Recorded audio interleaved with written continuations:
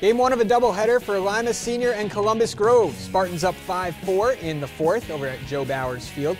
2 outs, nobody on. Ryan Verhoff strikes out Darius Collins, and that ends the frame. To the top of the fifth, Verhoff at the plate, grounded back to the pitcher. That's Brady Allen. Tosses over to Kyrie Williams. There's one away. Elisha Jones at the plate now, pulls one into left, finds some grass. It's a 1-out single for Jones.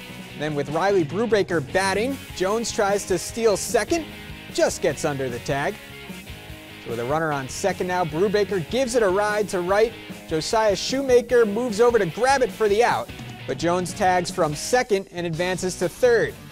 2 away now, Reed Steckschulte pops one straight up in the air. Allen comes off the mound to grab it, calls everyone off. Spartans hold on to their 1-run lead there, but Grove would come back and win this game 10-1. And Grove would also take Game 2, 19-7 in 6 innings.